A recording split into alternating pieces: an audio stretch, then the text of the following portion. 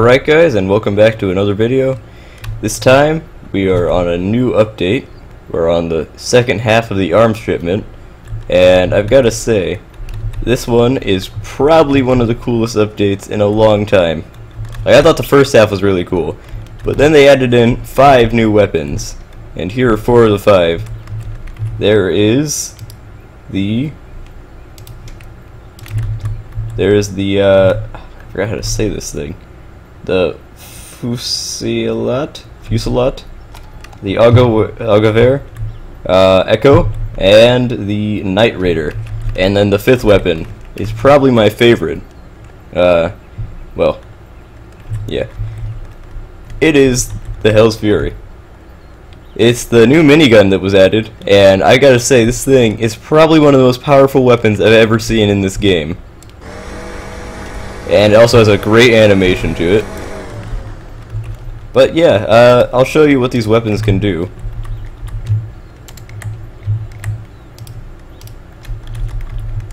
And yeah, the new guns are all ranger weapons, except for that one is a Ekho. But yeah, these guns are actually really great. I like them a lot. This one is the Fusilaut. It's the based off the FAMAS, which is a French rifle, which is why it has the French name for it. And yeah, I think it's actually pretty good. Ignore my terrible shooting. But yeah, it has pretty good accuracy. It goes in burst and semi mode, so you know, it actually is pretty accurate without any attachments. Oh, dude, look at that, it's raining. Well, that's perfect timing. And a few people may recognize this place from one of my older videos. This is my tank garage. Okay. And up next is the Augewehr. I also really like this weapon. The scope it comes with is, in my opinion, pretty terrible. I don't like it. Well, yeah.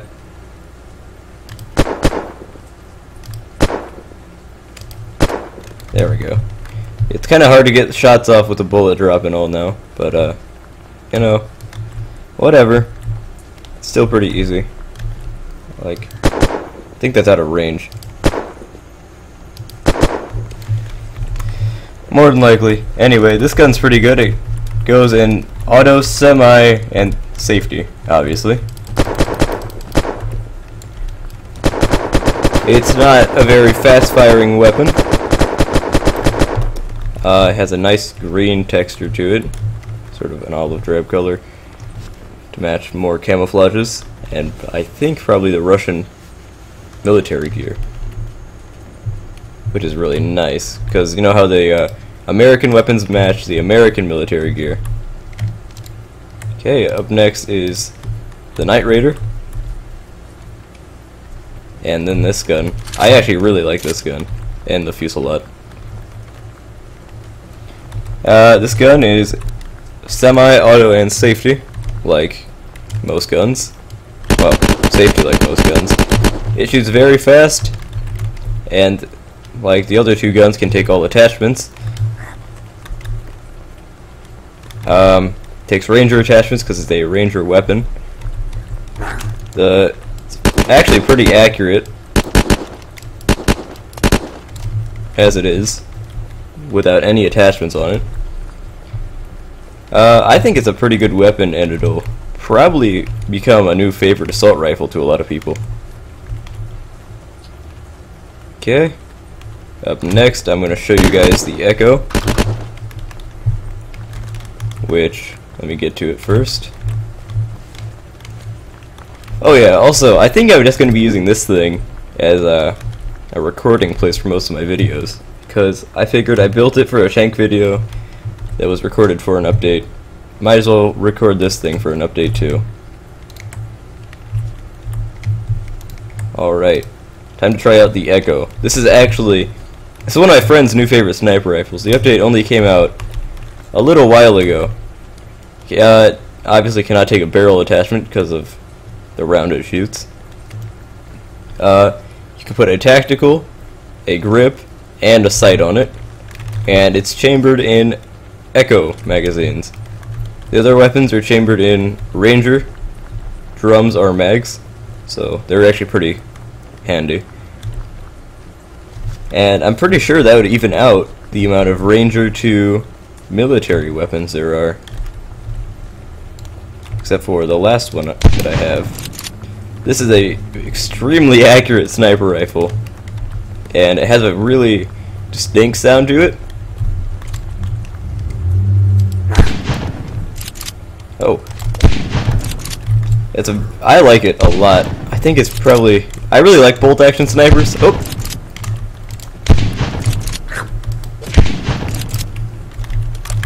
Okay, I hate these cloakers.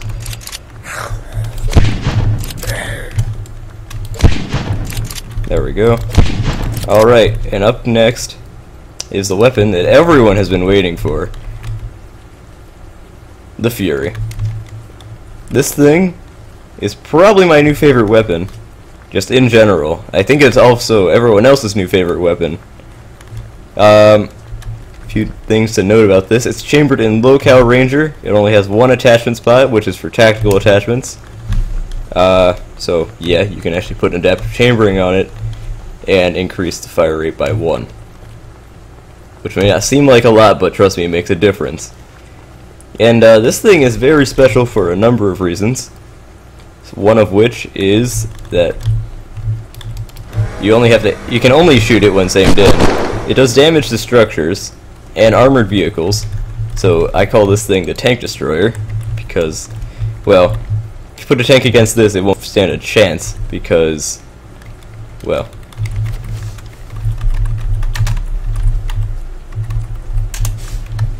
let's show you. So, here's it without any attachments.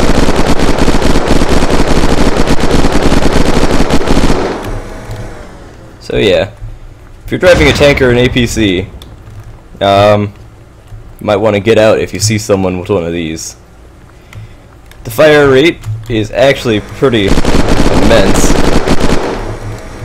Here, let me show you what the bullet spread is like on one of these buildings. This wall will be fine. So I'm just going to gradually take a few steps back as I shoot.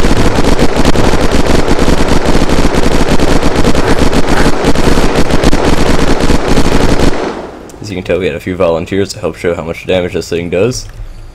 But yeah, the bullet spread, even though it does go out pretty far with the amount of spread it has, oh, they're disappearing, it's actually countered because of how fast it shoots and how many bullets it can shoot at once. So yeah, in my opinion, it's probably like one of the best weapons. And what I think I'm going to try to do, well, I have another video in mind to do with this.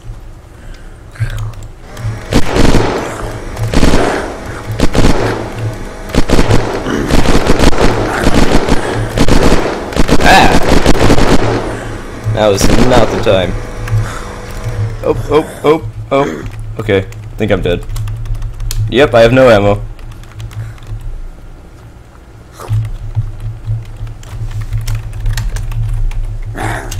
Okay, I lived. But yeah, altogether, I really like these new weapons. There was a few other minor tweaks and stuff, like this week he changed the Horde Beacon up a bit again, but this time for the better. He changed it so that Horde Beacons drop a according amount of loot to the amount of people that were actually doing the Horde Beacon, so it's not just a set number of items for everyone now. It depends on the amount of people you have, which I think is much better because me and my group tend to do Horde Beacons and did not have enough gear. So yeah, I think that's the end of this video. All these weapons, I think, are probably some of the best I've seen so far. And yeah, thanks for watching, guys. Hopefully see you in the next one.